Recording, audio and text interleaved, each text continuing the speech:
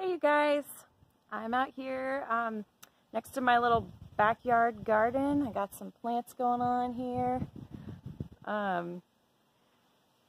Anyways, I wanted to just let y'all know about a gig I've got coming up that I'm excited about. This is August 14th, 2021 from 4 to 7 p.m. at the Rail Station Studios. It's an art gallery in downtown Plano. They are having an art open house, and they have asked me to come play some music just to give some ambiance and everything. And this is going to be a great event. It's going to be supporting 20% of proceeds are going to be supporting a wonderful special needs charity called Every Child. They let me select the charity, so I'm super pumped about it. And I've got an amazing vocalist coming to sing with me too. Her name is Abby Parker, and you can find some of her music on Instagram. It's at Abby, ABBY Parker _music, and I just couldn't be more thrilled. I've met her just from going to some open mic nights, and she's just got this amazingly beautiful voice. You have to hear to believe. But she said she would sing harmonies with me, and of course I want her to do lead on a few as well. So I think it's going to be a really fun night.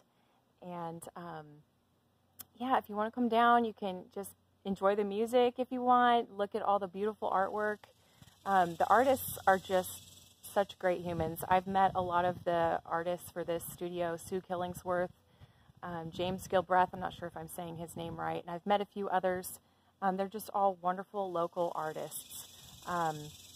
And they have some art there and some items that you can purchase if you, if you're not in the market for the real expensive stuff.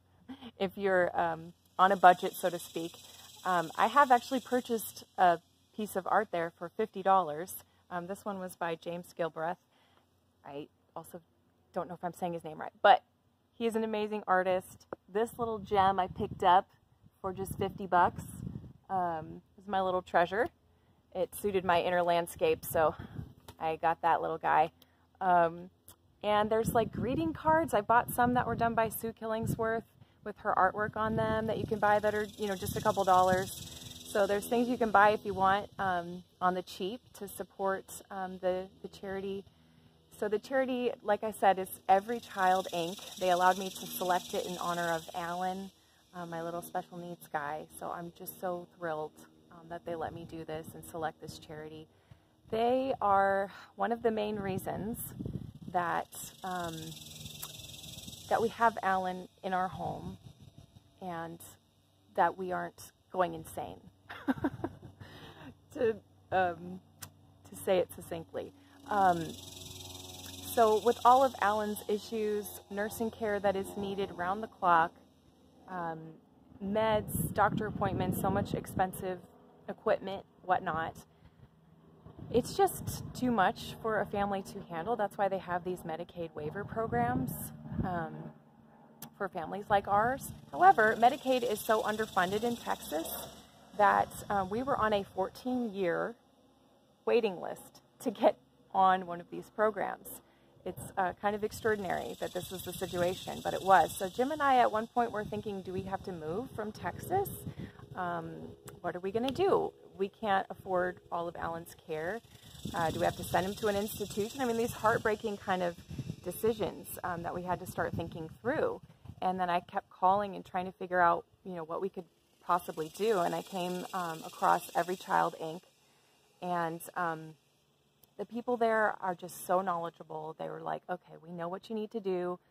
Just do everything we tell you. And I did. And in about 3 or 4 months, they had us on a Medicaid waiver program for Alan. So I just couldn't say enough how grateful our family is to them. I can just call them anytime and ask them any complicated question that has to do with insurance or just things that we need to be aware of about Alan and his care and how our family can weather all of these sorts of things. And they always have the answers. They always pick up the phone for me. And yeah, so anyway, this event's gonna going to support them. So I'm so excited about that. So if you want to come out, that would be great. Once again, August 14th, Rail Station Studios in downtown Plano from 4 to 7 p.m. Love to see y'all there. And if not, just keep following the Lord and just remembering, even on the hard days, that He is good and He will get you through. All right. Thanks, guys.